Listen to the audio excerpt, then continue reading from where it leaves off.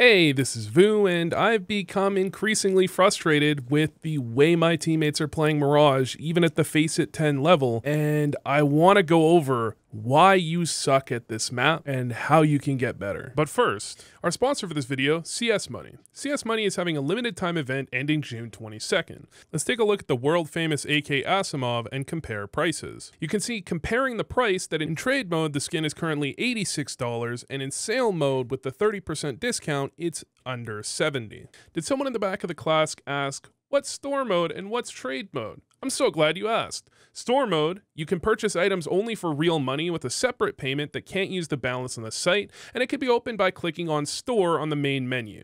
In trade mode, you can use both the balance and the items from your inventory. Unfortunately, in this mode, you don't have the discount, but still have a standard 25% top-up bonus. So what's the event? Well, Epic Skin Run is an event during which CS Money has a 40% top-up bonus and a 30% discount in their store mode. Users can top up balance for a minimum of $5 to participate in a variety of giveaways, and the giveaways are on a scale that you can track and increase through purchases in both trade and store mode. Purchase, of course, being any time a user picks up items from bots in any way and any payment format, including exchange skins or purchasing for real money or from account balance. Click the link in the description to join the event at epicskinrun.cs.money. Now, the very first thing I want to talk about before I go anywhere else is the most simple and easy to execute thing that you want to be doing, and that's if you're an A player, you should be flashing mid for your mid player every single round. The only spawns as a CT that actually beat all of the T spawns are something like the best 2 or 3 spawns up here at the front, and these will beat all of the T spawns to window. The rest of them, and there's about 17 spawns, so like 80% of the time, you're going to have an upper window that has spawns that can get beat by the best T spawns. And that means if he goes in a window and he doesn't have a flash from his A player, or at least the connector player, but it should be the A player, he either has to not peek mid at all, which is gonna rob you of a ton of information and someone could just rush right down and kill your connector player, or he's going to have to peek late and hope that someone's not posted on him or someone hasn't already swung out around the corner or something like that. Are smaller improvements. So to begin with, what I see a lot of people do at lower levels is they play 2A because their connector side player, he'll just stay stairs for most of the round and just post up on Palace the entire round. And the A player will play, wherever he's going to play, just focused on ramp entirely. And while it's okay to occasionally do this, the main thing you want to understand is that mid control is of the utmost importance on this map.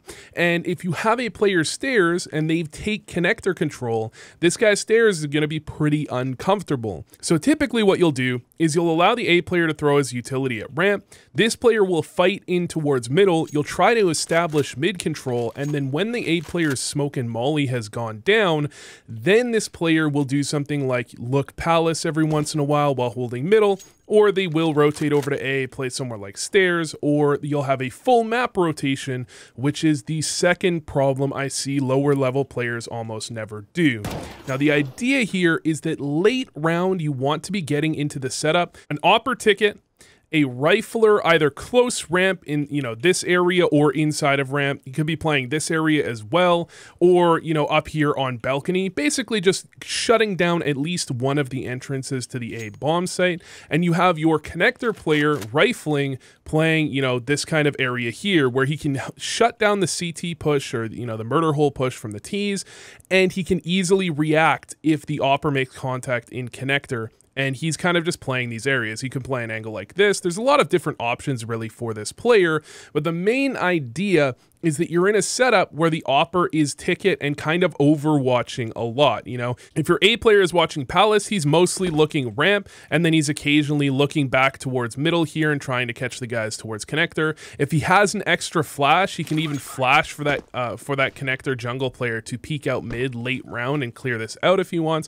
There's a lot of different options, but the main thing is your window player should not be opping window the entire round. What'll happen is your opponents will have a a player come through underpass, this guy will get pushed back, and then oftentimes people will just kind of sit around in this area with the AWP, but this is not a great spot. It's really easy to get smoked off, flashed, and kind of just attacked from a lot of very close range angles, so you want to get out of this when you can and end up in this other situation. Now, the other thing your A player wants to be doing is I see far too many A players that simply play passive, essentially hiding on A and never getting aggressive at all, because they're thinking to themselves, well, if I walk push ramp and someone's in there, I'm going to have a really bad time. And that may be true to some extent.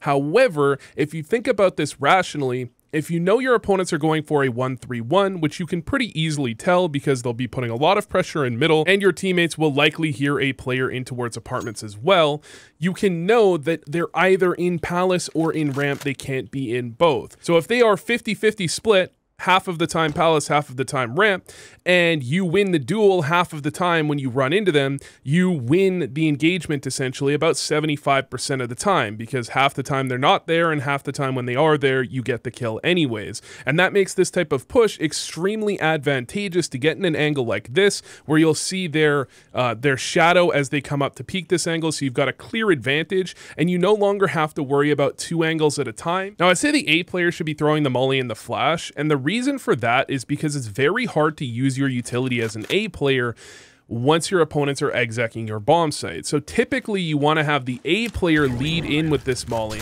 and he's going to toss a molly, you know, he can get it deep, or just generally you want to be bouncing it off of this left wall so that the peak of this molly will obscure vision of someone crossing over towards stairs. But regardless, you want him throwing the molly, because if there's an A exec coming out, it's going to be very hard for him to do something like toss a molly into palace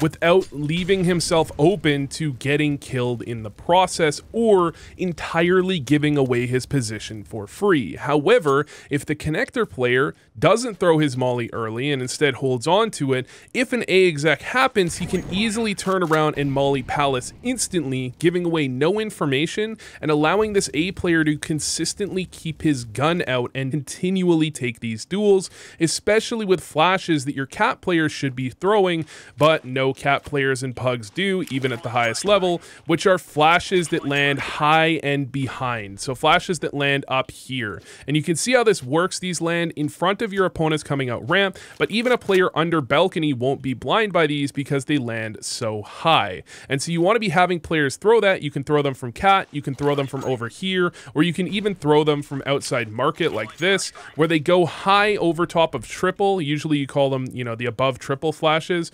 They'll blind your opponents very well and prevent them from scaling into the bomb site. Now, the second final thing the A side players do wrong is this connector player never actually pushes through to help defend the A bomb site. Now, you don't always want to be contesting, because especially if smokes are thrown poorly, you can often have a gap here and kill people crossing triple, and maybe your A player instantly dies and you just want to play retake. However, you want to have the threat of you contesting as a real possibility. And the way you can manage that is if your A player is still alive on A as you get over the stairs there, and he's doing a decent job of contesting, you can some of the time just drop straight through into sandwich, usually with one of your own flashes like this, where it pops out, you pop straight through into sandwich at the same time, and you can try and contest with your teammate. And this is really effective because obviously now they have to cover a ton of different angles. It's very hard for them to deal with this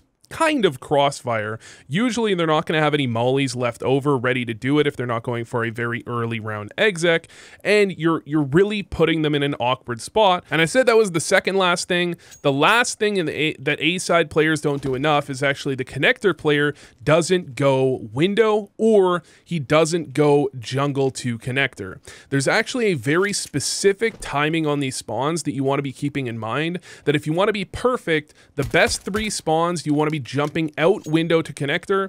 Most of these A side spawns, you want to be taking them through A to connector, and then these back really bad spawns, people typically take them A to connector. However, you can get caught very easily with those bad spawns by an AWP peeking or an A rush. So usually you would take these and you go through jungle to connector to avoid that potential problem. And again, because you're not supposed to be throwing the molly A ramp, it's not actually an issue. Now, I said this guy should be jumping out window with some of his spawns. What you want to do for that is you can just jump out window very simply. There's a couple of things you can do as variations though. So number one, you can always try and go for a cat jump. That's almost never a bad idea if you think you can make it, especially if you've got naught. But you know, if you've got a rifle, you can still try to go for it. The second thing you can do is you can throw this smoke here. So what I do is I aim just right about at this little thing here, and I throw it just as I'm crossing into window here. It's going to take a little bit of getting used to, but what that does if you throw it correctly is you can bounce and sit in front of it, and it'll put out any mollies that land in connector. So you can always be sitting here, this molly is going to get put out and you can get the kills. But the main thing that you'll typically want to be doing here is you want to be jumping out window, and then you can throw a nade like this. And that nade is just going to land in the middle here and damage anyone trying to swing out. And then after throwing that nade, you jump into connector and you can see if they're top middle. And if they're not top middle, you can easily pivot and go for a push up towards top middle. You can have this player looking at bottom mid and the opera looking at top mid, and that is actually a very strong and, you know, actually long-term holdable setup. Then eventually you might do something like push up middle, but you want to make sure that you're actually active in middle. This is another issue people typically have when it comes to Mirage. They just kind of sit around and do nothing, and if they're connector players and they don't see anyone connector, they just sit here and wait to see someone. You want to be a little bit more proactive than that. You know, even though you're going to be leaving your A player on an island to some extent sometimes, that A player can just play back here towards ticket and jump spot and play retake. The A player should not be playing in A site every single round. Now, the things the B players are doing wrong, they're not throwing this smoke. This is actually a very easy smoke to throw, and it's gonna land deep apartments on the fly. This is something that you used to have 2 players to actually be able to throw. Now you only need 1, so you can do this all on your own. So you aim at this thing here, this little wood beam, and then you're gonna jump throw as you cross this door, and you don't even really need a jump throw bind. I'm pretty sure this should work on both 64 and 128 tick. Just make sure that you strafe a tiny bit to the left from spawn to make sure that this lands correctly, and that's going to land deep, and that'll force people, if they want to be contesting here, to move forward. And then you can easily do something like molly deep here in apartments and go for an aggressive play. You can toss that molly,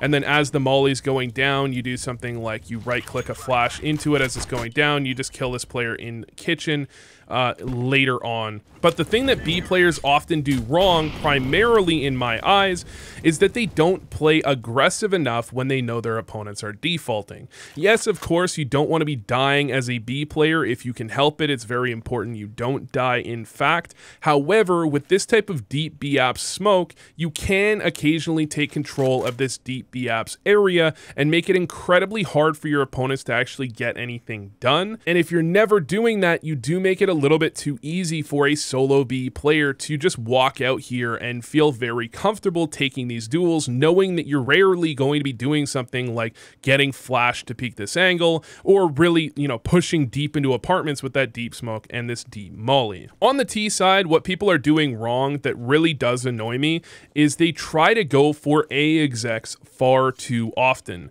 A executes aren't supposed to be all that effective if you're playing the CT side correctly, and very often I feel like people only go for A execs because they take the bomb site and get the bomb plant, even though they don't really win the round that often. On top of that, the way you should go for an A exec should almost never have 5 players there.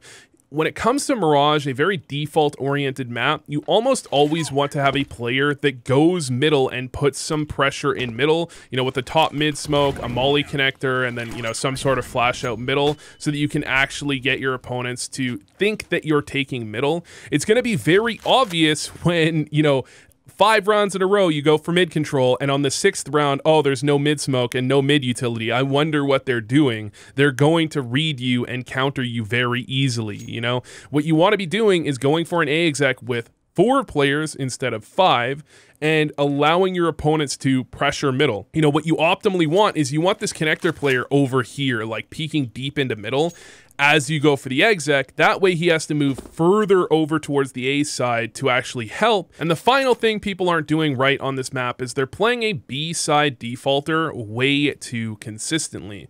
Again, very often CT sides aren't playing aggressive almost at all, but even if they are playing aggressive on this B side, they're not going to be doing it very often, and they're typically going to be doing it with a smoke like this. And that all goes to show that they're very rarely going to push through if you don't have a player here, unless you're doing it very consistently. And that means on your T side, you should be occasionally running something like a 2-3-0. And a 2-3-0 entails 1 palace, 1 ramp, and 3 middle.